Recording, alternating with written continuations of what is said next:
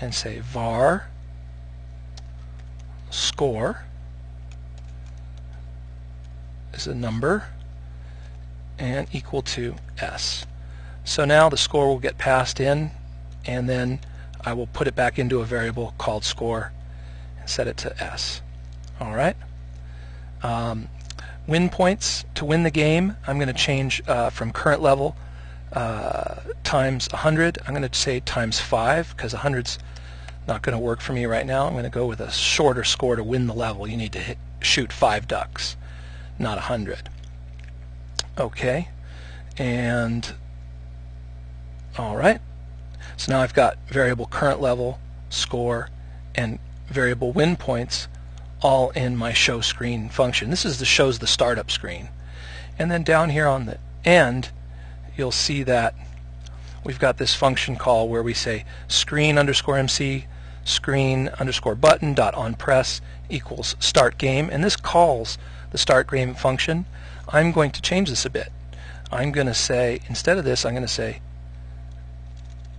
dot on press equals a function, okay, open and close parentheses, next line, open curly brace, 2 lines down, close curly brace, and then I'm going to say inside of it start game, and now I can actually pass it the parameters I want to pass.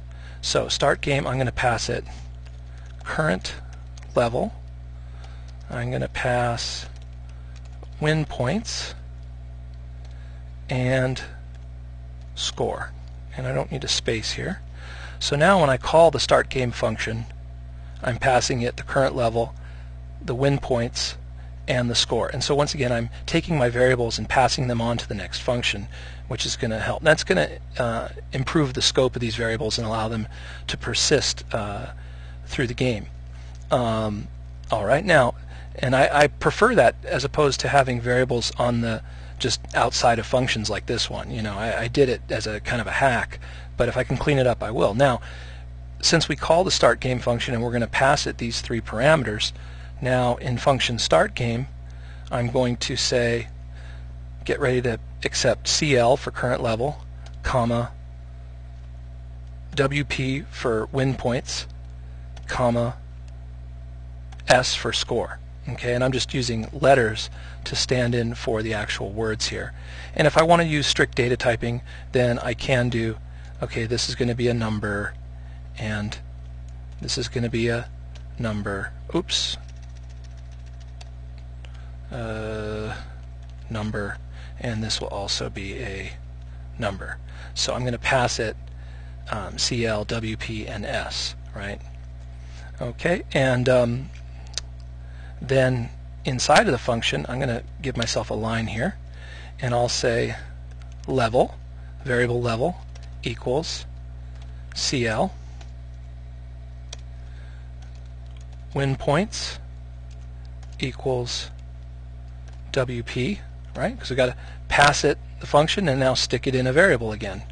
And score equals S. Okay, and I'm not calling var here. I'm not using strict data typing. I'm being a little sloppy with that. Sometimes I'm using strict data typing. You know, strict data typing is like this: var, the variable name, and whether it's going to be a number, a boolean, or a string. That's strict data typing. Or, you know, the function name and then colon void. That's strict data typing. And then other times I'm getting pretty sloppy with it, not including that. So once again, I'm not a pro at this. I think that looks pretty good right now. So I'm going to finish right here with this start game function and finish up in the next movie.